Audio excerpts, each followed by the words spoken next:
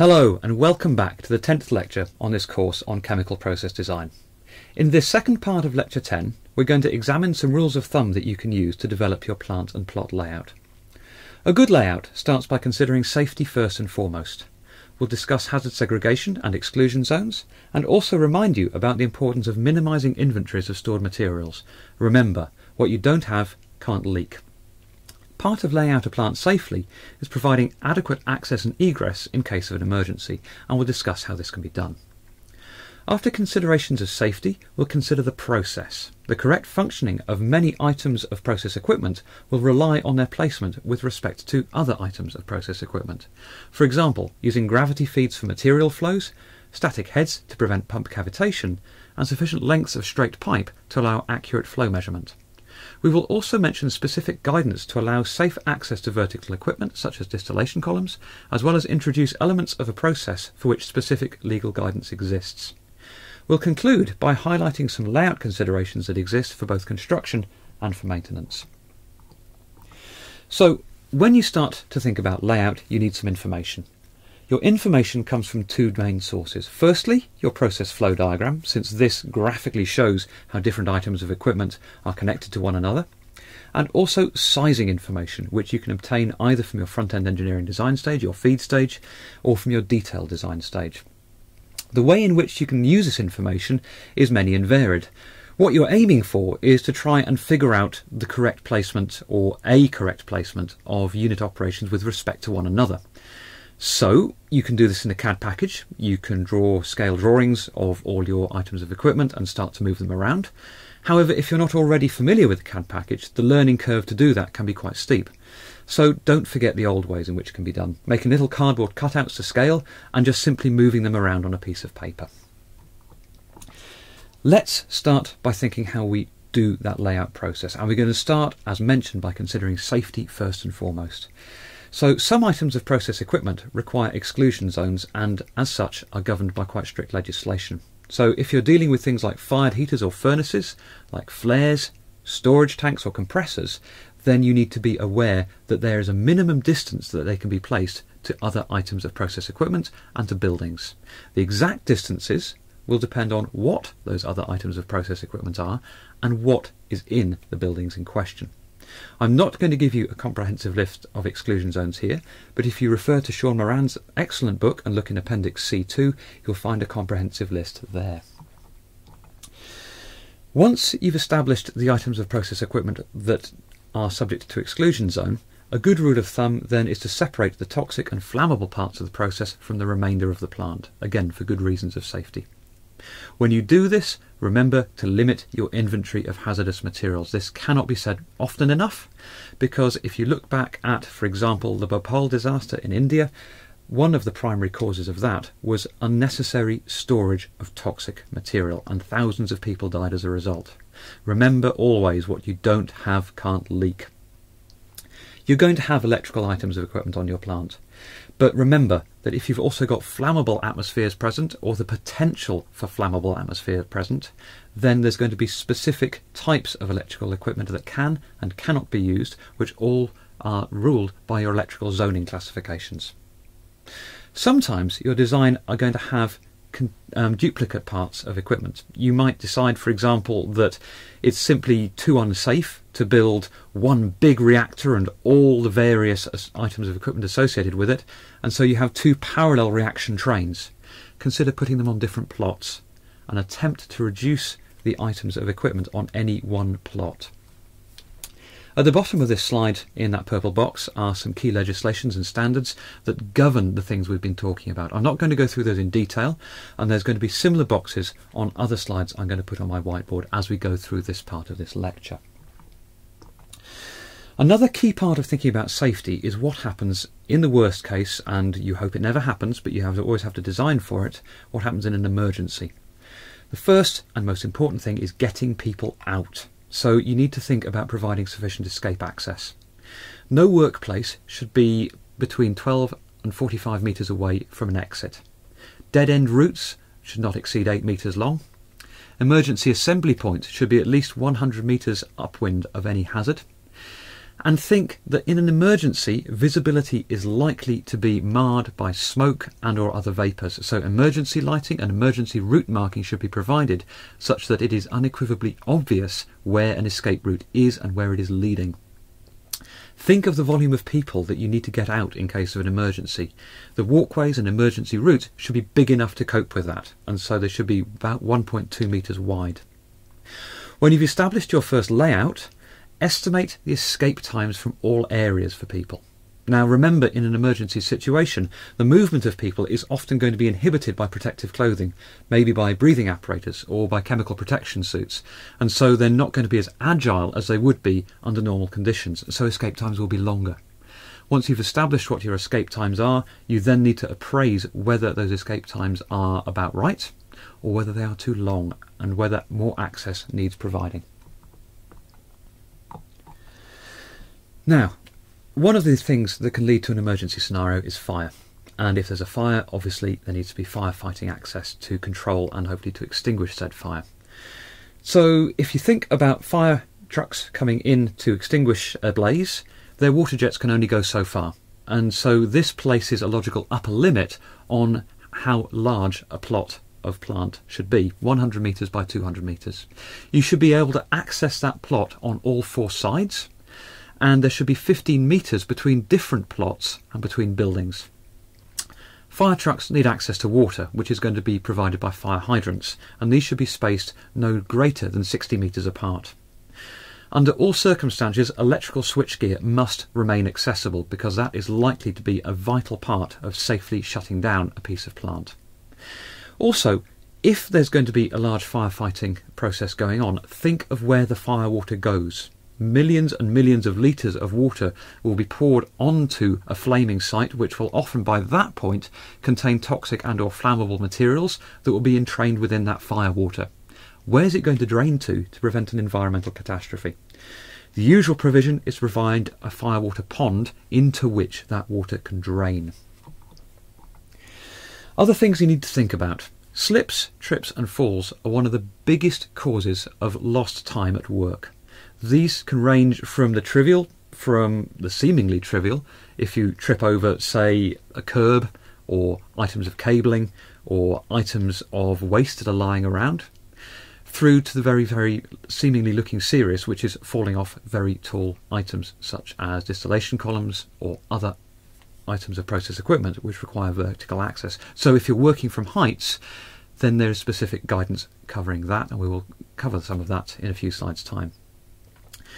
You need to provide containment and bunding to prevent liquid spillage from unit operation. So if you look at tanks and tank farms and other items of plant that routinely handle liquids, they will have little walls around them that will contain any leaks.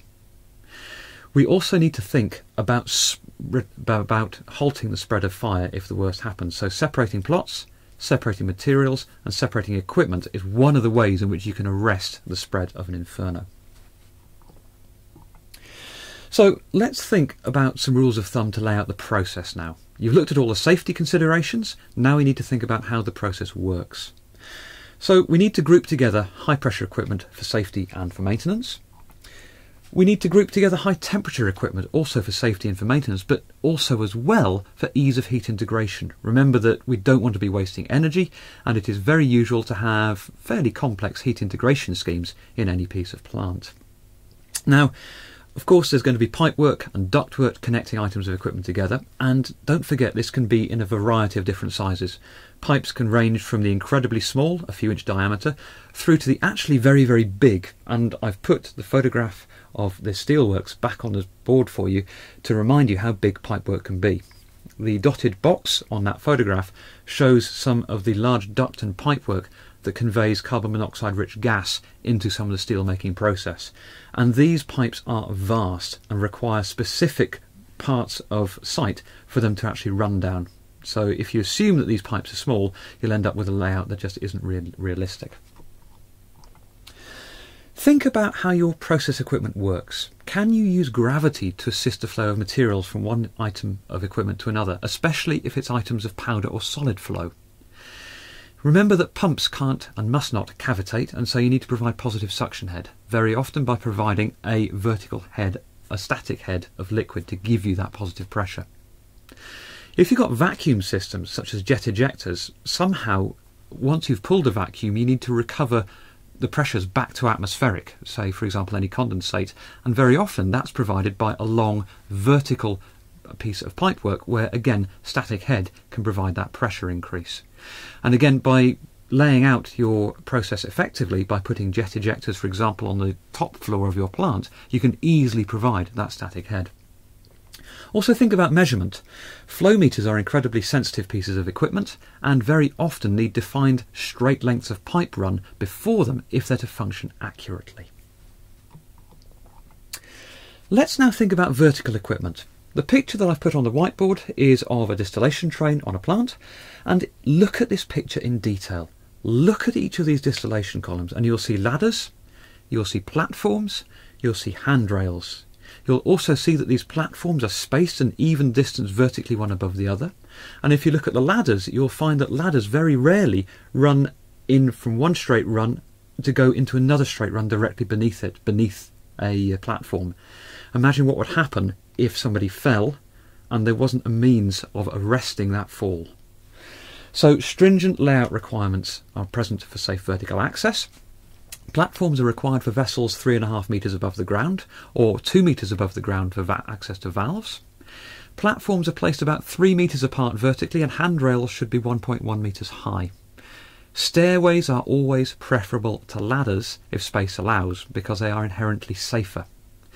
Walkways should be 0.8 metres wide for one person, 1.2 metres wide for 2 people and 2 metres wide for up to 6 people. Now, considering vertical ladders, they shouldn't run for any more than 3 metres without a landing or any longer than 9 metres without a landing for tall items such as columns. Ladders also need back cages and safety hoops such that people can clip on and wear a safety harness just in case they have a fall. And these back cages and safety hoops should be present for ladders taller than 1.5 metres. You will find that specific legal guidance exists for some items of process equipment. So I'm going to put a few items of process equipment on the board for you as examples and also give you reference to some of the pieces of legislation that govern their layout. We can start with toxic and flammable liquid storage sites. In the UK, these are governed by HSG 176, which is a publication from the UK's Health and Safety Executive. The HSG 176 is under Open Government Licence, so I've put a copy for you on Moodle to have a look through. And the excerpt here is an excerpt of some of the recommendations for layout of flammable storage tanks.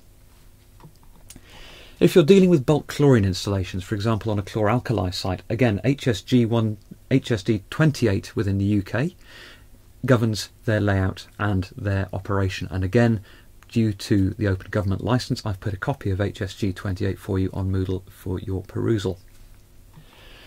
Other installations also require specific guidance, such as the design and construction of liquefied petroleum gas installations.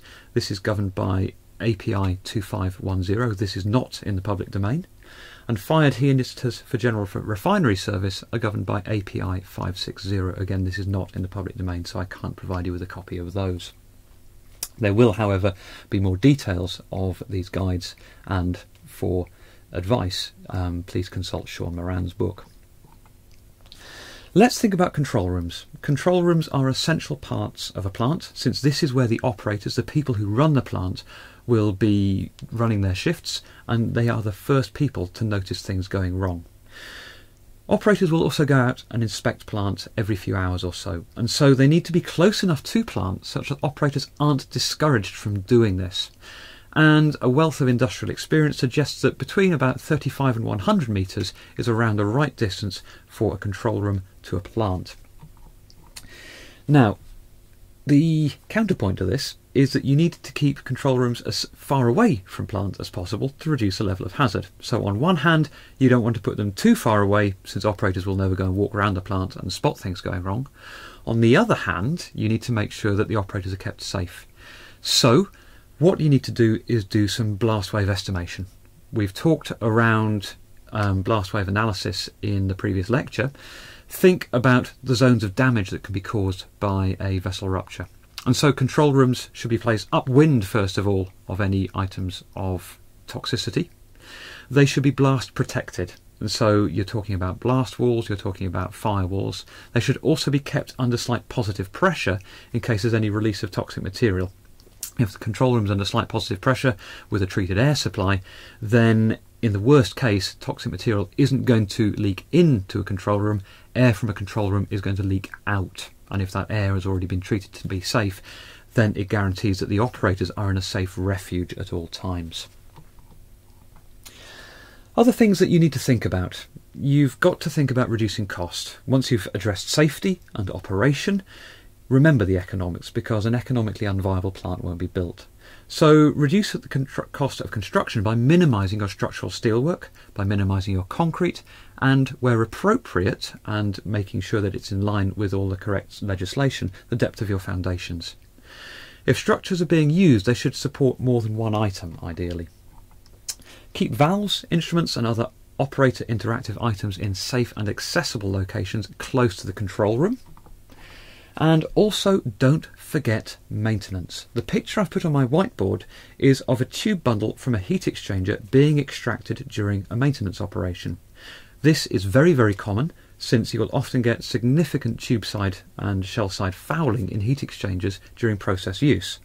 When the heat transfer reduces in these units to an unacceptable level, the plant is shut down, the tubes are pulled out and they're jet washed, either in situ on site or taken away to a third-party location for that process to happen. Which means that if you've got a heat exchanger, you need to be able to draw out a tube bundle and to have enough space to do so. So if you haven't laid out your equipment to allow access to draw out a tube bundle, then essential maintenance operations simply will not be possible. Also, remember that if you've got particularly heavy items of equipment, you need to put them somewhere in construction. So on the whiteboard now, I've put a picture of a vacuum distillation column for a refinery. For a sense of scale, look at the car next to the lorry. That should give you an idea of how big these items of equipment are. So think about the construction of your plot. When items such as this are being delivered, where are they going to go before they're put into place? Also, when they are lifted into place, how are you going to lift them into place? Are they cantilevered up? Are they lifted in by crane? How are you going to ensure there's enough space to cantilever them up? Have you left enough space for crane access? And as an example, have a look at this photograph here of a part of a refinery complex during construction. Note the size of the cranes that are brought onto site. Note the big items of equipment that are being lifted into place. Note that there has to be the space both to lift them into place and also the space around where the item is eventually going to be placed to allow it to sit where it's going to sit. So let's recap a few key points.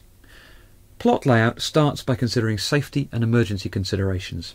Don't forget that items of elevated level of hazard will require exclusion zones, and the size of these exclusion zones are set out in law. Next, consider the process requirements. Specific guidance exists for vertical structures, for storage facilities, for hazardous facilities such as chlorine handling, and so on and so forth. And where appropriate, I've tried to put guidance specific to these on Moodle for you. Keep your operators safe. Put the control room in the safest location that still affords ease of access to the plant. So it's going to be a compromise, but remember, you can protect your control room. You can run them under positive pressure, you can protect them against blast, you can protect them against fire, and you can protect them against shrapnel. They can be the safe refuge where people can safely deal with an emergency scenario. Never forget to overlook space required for maintenance and also for construction.